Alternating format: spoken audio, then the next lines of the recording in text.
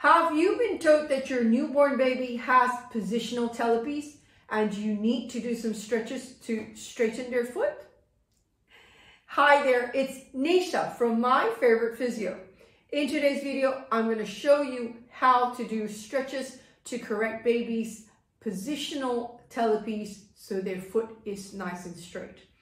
So what you do is you hold onto baby's heel with two fingers, so your thumb and your finger, and your other hand, just like a little pinch, you're going to put your finger on the bottom and on top.